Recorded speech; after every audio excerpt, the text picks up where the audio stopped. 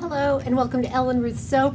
I'm Ellen and today I am making another 100% coconut oil soap, and I will share the recipe that I'm using today in the description box below. It is fantastic. It lathers like a dream, and one of the great things about coconut oil soap is it lathers in salt water, so you can take it to the beach or out on a boat, or if you're a seafaring person, it's good for that. And it made me think of this fragrance that I got, which is why I was thinking of all of this. It's Beach by Bobbi Brown type. So bee scented. It smells great. It really does smell beachy, almost like a suntan lotion-y, coconutty. I just thought it was fabulous. Made me think of coconut oil soap, so that's what I'm doing. And with the beach, it made me think of the ocean, so I'm gonna do a blue swirl in this soap. And for my colors, I'll be using Proud Peacock from Nurture Soap. This is one of my favorite blues. I love this color. And I'll be using Island Sunset Mica, which is kind of just a light blue, sky blue color. So those will be the blue swirls in this. For my liquid portion, I'll use aloe vera juice and coconut milk powder, because to me that just sort of goes with the whole theme. And with silk fibers will be in there. I will put some cane sugar in my liquid portion before I add the lye to boost the bubbles up even more. So the recipe that I'm using today is going to have a 20% super fat on it, because coconut oil in a soap as a part of a soap recipe is more of the cleansing oil in there. It can be a little bit drying if the ratios are off, but coconut oil by itself is very moisturizing oil, and with a 20% super fat in this bar, this is now a moisturizing bar.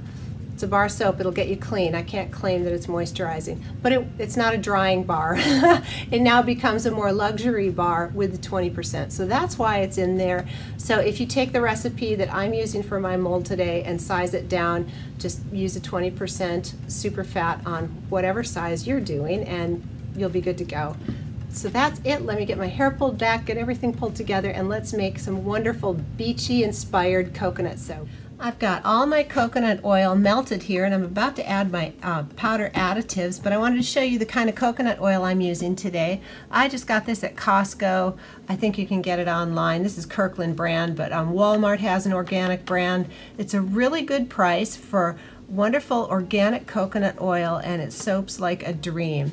So, and this container here is, what is it? It's not quite enough. This is 84 ounces in here, so it took 2 of these, or 1.5 of these, to get the volume for the recipe that's down below. But again, just run it through a soap calculator. You don't have to do the volume I'm doing today. So anyway, that's the coconut oil. And here's my coconut milk powder that I thought just really went with the beachy theme and coconut, you know. And it's wonderful. So this little scoop here is a tablespoon, and that's a nice rounded one, and I'll add a little more here. That's about 2 tablespoons worth. And then here is my Kaolin Clay, and this is going to be an oat-free soap, so I'm not adding oats to this.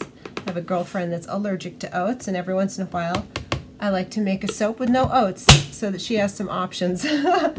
So I'm going to get these blended in, and we'll get the fragrance right in here and let this sort of anchor and absorb in. I like to let the dry ingredients just get fully absorbed and, what do you want to say, saturated. That's what I'm thinking of.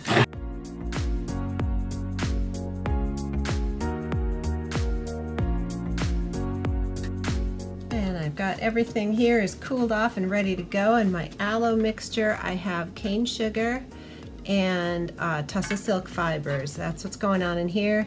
And again, this coconut milk, or coconut soap, gets so hard, I don't need to add sodium lactate. These bars get so nice and hard. They're just wonderful. So I'll add this in. And I'm soaping at about 85 degrees. 85 to 90 is what these were.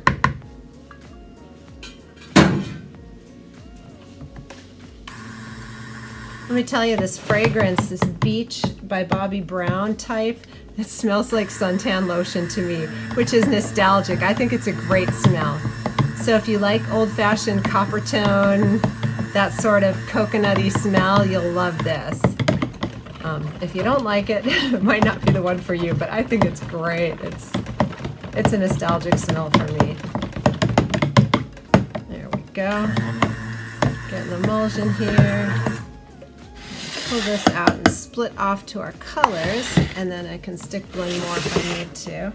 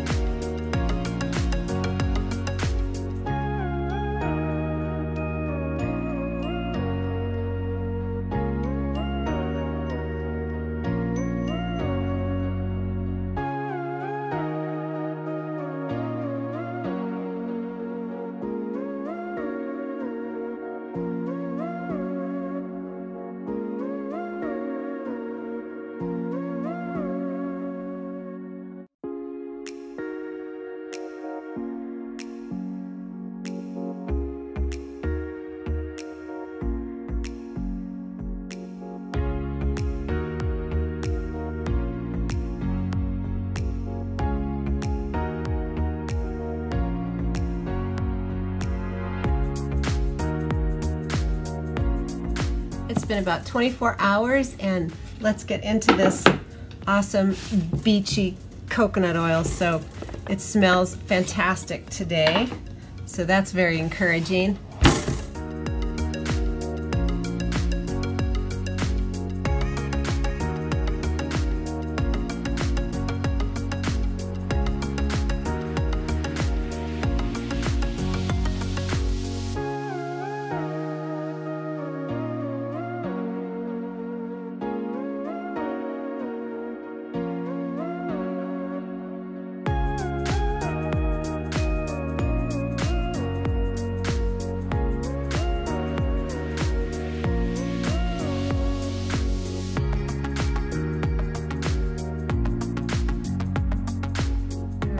Get into these swirls and see how it's looking on the inside. It was kind of thick when I did the in the pot swirl, but I think it's really pretty. It's very kind of wispy, and they smell fantastic. So let's keep cutting and see if it gets more swirly in the middle.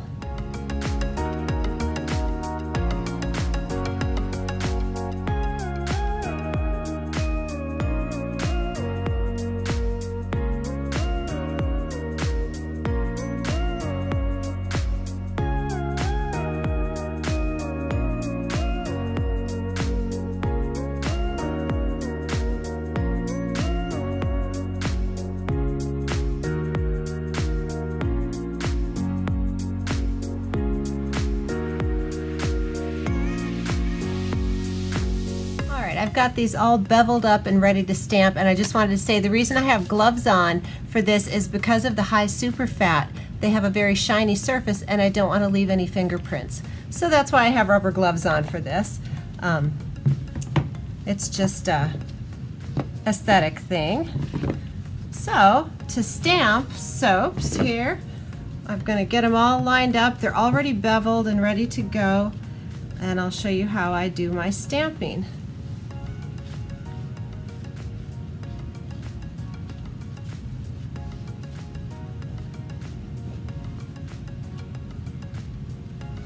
Okay, so I've got this stamp, and I'll have a link below where I got this on Etsy. I take my rubbing alcohol and I just mist it, and that just helps release it from the soap. You don't have to do that, but this is just what works for me. This is what I've found.